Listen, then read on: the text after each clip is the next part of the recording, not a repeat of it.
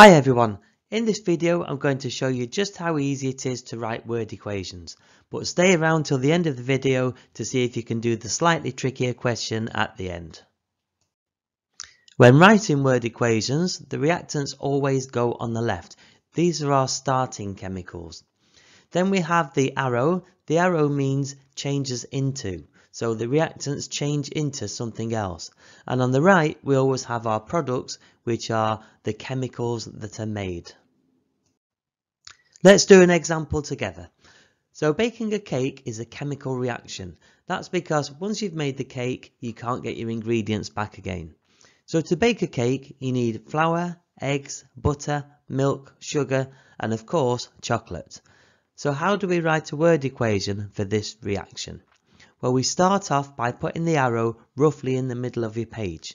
And then on the left, we're going to need to put our starting chemicals, or in this case, the ingredients. So we would write flour plus eggs plus butter plus milk plus sugar plus chocolate.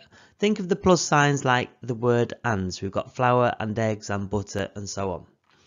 So on the right, we need to put our product that is made, which is the cake. So notice how I've taken several lines to write out all of the reactants on the left so that they're still on the left of the arrow, and on the right we've got the product. So we haven't ended up with the arrow towards the right hand side of our page because we've got a lot of things to write on the left. So make sure we keep all the reactants on the left so we can see clearly what we're starting with, and any products on the right so we can see clearly what's made.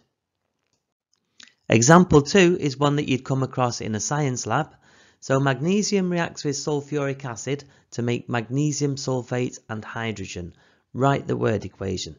So once again, we start with the arrow in the middle of our page, and the starting chemicals, the reactants, go on the left. So that would be magnesium and sulfuric acid.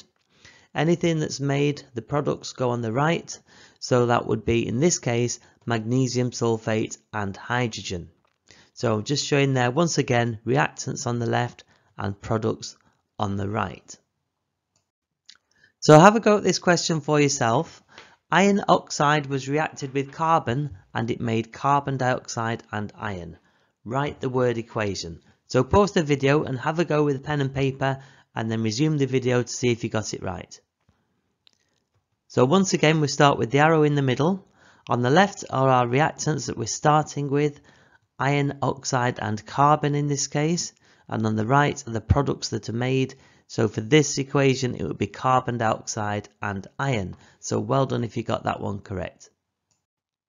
In question 2, calcium carbonate was put in hydrochloric acid and it made calcium chloride, water and carbon dioxide. Write the word equation for this one. So stop the video while you have a go. There's the arrow in the middle of the page. On the left, we've got the calcium carbonate and hydrochloric acid, our starting chemicals. And on the right, this time we have 3 products, calcium chloride and water and carbon dioxide. Notice again how all the reactants are on the left and the products are clearly on the right, so we can see what we're starting with and what's being made. This question is slightly trickier, just how it's worded, so read the question carefully. Copper sulfate and water were made by reacting together copper oxide and sulfuric acid. Write the word equation. So have a go at this one, then check back in with the video. So we put the arrow in the middle. This time, copper sulfate and water are made, so they're the products. So we're going to put those on the right hand side. And we've made those by reacting together copper oxide and sulfuric acid, so they're the reactants that need to go on the left.